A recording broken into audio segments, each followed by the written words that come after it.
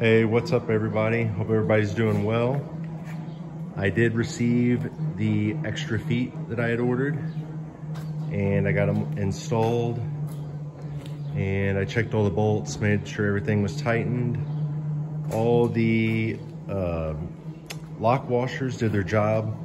All the bolts on the feet were tight. I did find a few of these that were loose that I tightened up.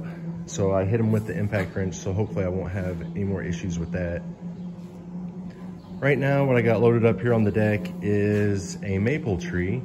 I believe it to be a red maple. And the mill's been cutting pretty good.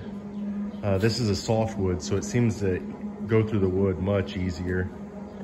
So I'm gonna go ahead and cut a 2-inch slab on this real quick, and I'll show you guys how it's running.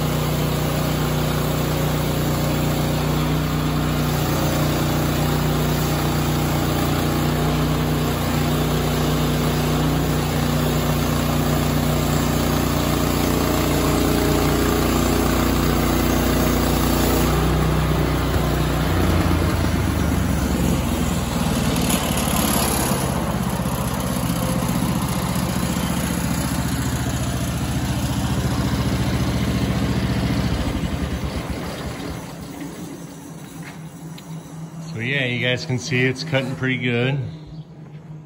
The blade on it right now is a brand new blade. It is actually one of the blades that comes from the manufacturer Rima.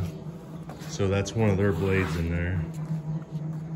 But yeah, it's cutting pretty good, but this is a softwood. So this is one of the easier woods I've had to cut into.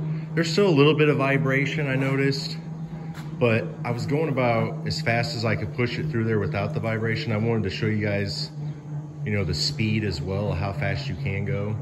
So I could have went a little slower and alleviated all the vibration, but I wanted to see how fast I could also go, because even though it vibrates a little bit, it really doesn't seem to affect the cut much.